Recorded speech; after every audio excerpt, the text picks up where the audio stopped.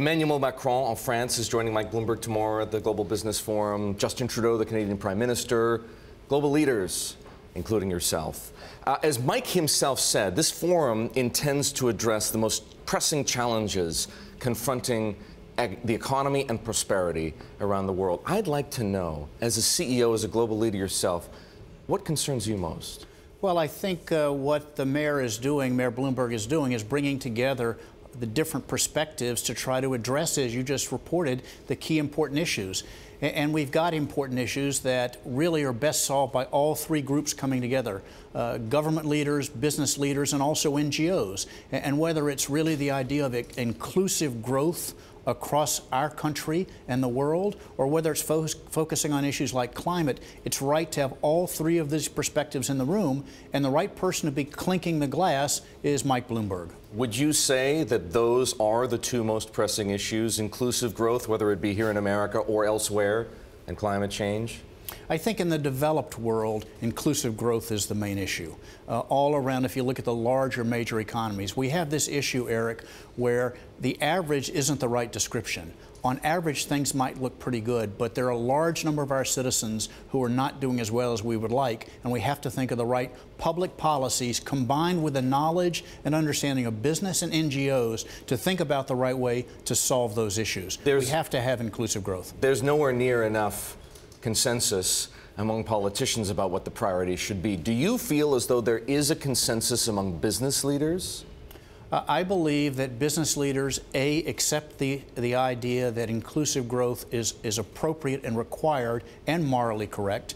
And I do believe that business leaders are interested in working with government to whether it's public policy issues on training, education, and things like that, and also figuring out the right safety net as we work through this period of transition. We're going through a change now. We've had three really big changes for the move from an agrarian economy to an industrial economy, and now we're moving from an industrial economy to a knowledge and information economy. And do we have the right skills so that workers can be successful? Let's talk about that knowledge and information economy. A number of CEOs, including Mike Bloomberg, Ginny Rometty of IBM, John Cryan of Deutsche Bank, have flagged technology and its power to replace jobs as a huge risk. Vikram Pandit only last week told us that technologies such as artificial intelligence could wipe out as much as 30% of the jobs in banking. Is finance, as you've known it for 40 years, that vulnerable to technology? That seems to be a bit dramatic to me. I'm not an expert, but I think there's no question that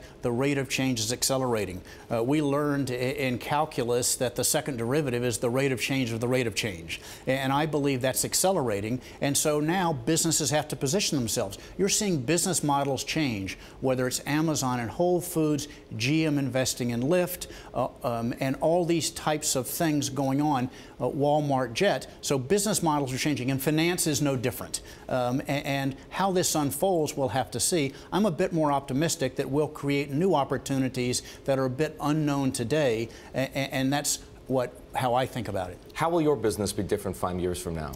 Well, I think that our business we're a professional services company, and so we're providing advice to companies. Our real goal is to help companies be successful, and today, what you just said is what companies are interested in.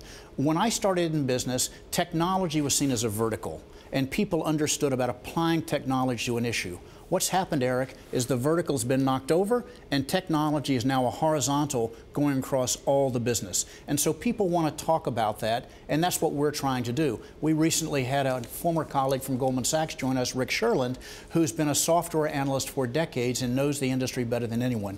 What he's helping us do is meet with all types of clients to talk about how this is changing their business model. Perella Weinberg bought Tudor Holt Pickering to gain a big foothold in the energy advisory business. Do you anticipate doing more deals like that to expand your firm's expertise and increase its footprint? Well, let's first of all take a second and just recount. So last November, we combined with Tudor, Pickering, and Holt. Basically, this was a firm that started about the same time as our firm did, focused on energy and all types of energy in both advisory and asset management. Putting professional services firms together is complicated. The two issues are business fit and culture. The good news is that Bobby Tudor and Maynard Holt have been partners of Peters and mine at Goldman Sachs. We knew Dan Pickering, so the culture worked perfectly. On the business side, energy was an opportunity for us to improve, and Tudor Pickering brought those skills. Perfect fit. I think going forward, we'll consider things like this, but we didn't wake up today saying this is the way we want to grow. It requires a special fit and someone that we really feel comfortable with, in particular from the cultural perspective. Specifically in asset management, that deal gave you about $13 billion in assets. That's still tiny in an industry that nowadays seems to value scale above anything else. How do you compete? So I think, first of all, let's say we've been in business for 12 years. From a standing start, we have $13 billion. Okay, let's put a tick in the box for well done. Now we're growing and expanding our business, and we're doing things that are really, I think, more skill-based. We like to think about whether it's growth private equity, or whether it's helping endowments and foundations with outsourced CIO businesses, or having liquid market strategies and private equity, all those things. And we feel like our $13 billion is a good start. We'd like to grow more. Energy now, we have the skills, as you suggested. And so it's a matter of step by step continuing to grow. And the key focus isn't our size. The key focus is the success of our clients and our investing results. Bob, people keep wondering how long it's going to be before Perella Weinberg goes public.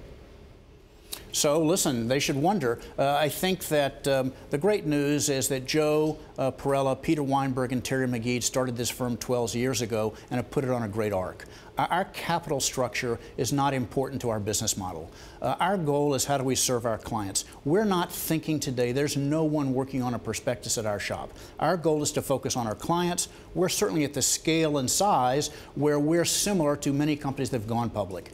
If that's the right thing to do for us executing our business model, we'll get in line. If it's not, we've got lots of choices on how to organize our business.